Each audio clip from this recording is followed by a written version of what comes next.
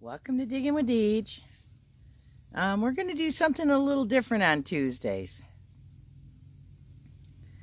I am back to the cellar hole permission. And number one, the power line trimmers filled the middle of the hole with trees. So that's not good. So as you can see,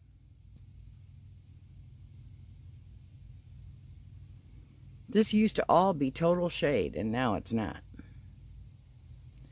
And these trees right here were here. And maybe even this one here. But those over there, and this monster here, and the ones over on the other side, those were not here. But when I started checking out the cellar hole, it almost looks like somebody else has been digging here. There's a pile. So hopefully they will stop digging here, because I haven't been here in a year and there's places dug here that I have never dug. So somebody's been here without permission. So I'm over on the other side of the cellar hole. It took some breaking of some branches and seeing what was safe to walk under and what wasn't.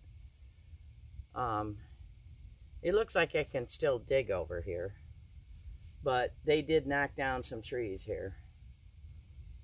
The tree trimmer, you know, the line electric company tree trimmers. So it doesn't appear that anybody's been digging on this side. So this just shocks me. You know, I just walked over here from presenting the property owner with the ironstone crock that I restored.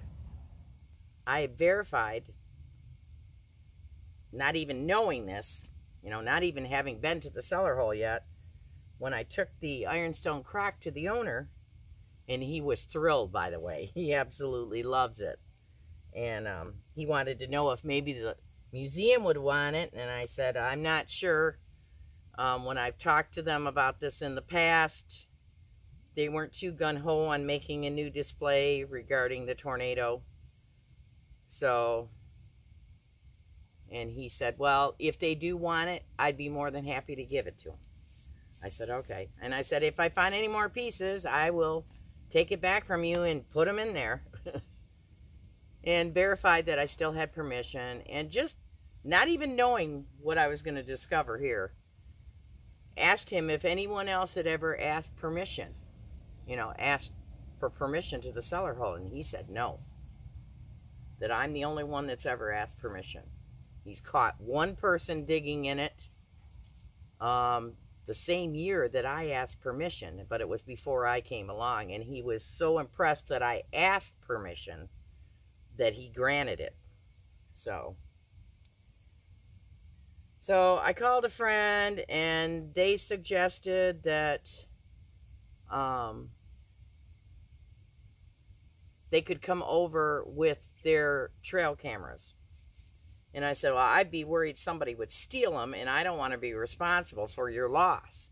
And he said, no, I have a trail camera system of several cameras that can't be stolen. He said they would literally have to chop a tree down to steal them, because it's some kind of cable that can't be cut.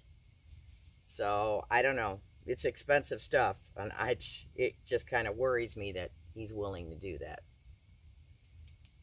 So I don't know what I'm going to do. Maybe you guys can let me know what you think, but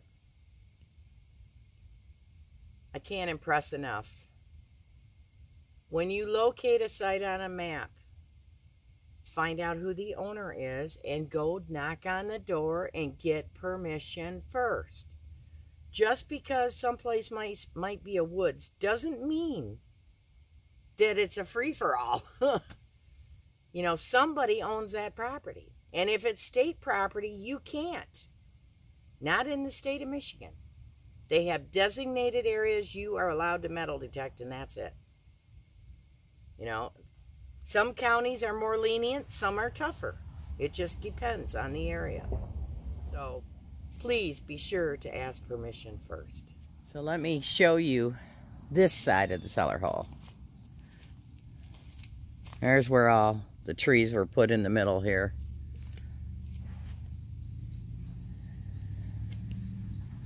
We got a groundhog right up there.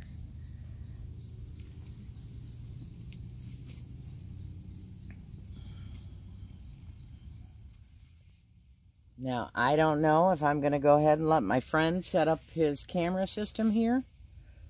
But if we do decide to do it, if we catch anything on film, I will be sure to put it up on Tuesdays.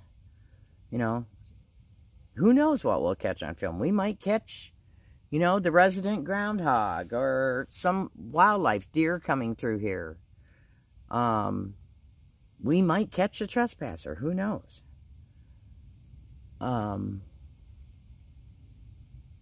Or we could catch something paranormal. The reason why I say that, for those of you that know me well, know that I've had 2 experiences at the cellar hole when I was digging at each end of this cellar hole. One time it happened when I was over on that side of the cellar hole, and one time when I was over on this side of the cellar hole, like 2 or 3 weeks apart. And I'm digging away, peaceful, quiet, and digging away, and all of a sudden I hear somebody say, "What are you looking for?" And I stop digging, and I turn around, and I'm looking to try to figure out who's talking to me.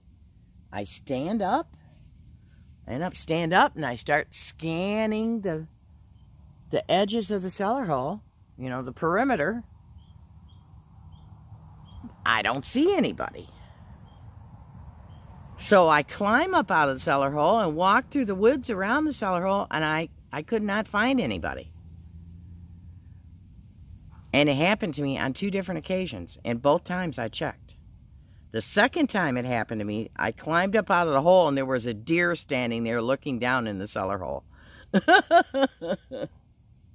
I know the deer didn't talk to me. So it creeped me out a little bit, but I mean, it was daylight, so I felt safe. I mean, I believe there is another plane of existence, but they're just people, you know? So who knows what we'll catch on film if I decide to let my friend do this. It'll be interesting to see.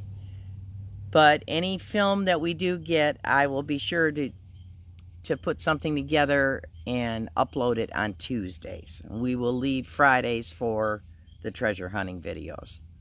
And I'm anxiously awaiting your comments, your thoughts on what you think I should do about this.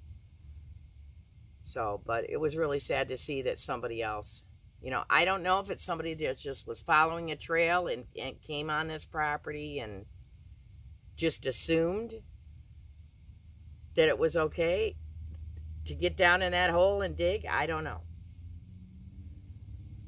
But it's not cool.